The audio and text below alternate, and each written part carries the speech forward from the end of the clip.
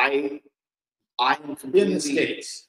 I'm completely convinced at this point that it actually had to do with the fact that psychedelics, whenever psychedelics were first being reintroduced and re-experienced through early studies, they were having such a profound effect on people of making them more happy, making them anti-war, you have talked about anti-violence, and it's even talked about. There's even well-documented conversations that happened with world powers about how the fact that people didn't like war anymore, and that was due to in major part these drugs. I mean, they held a symposium.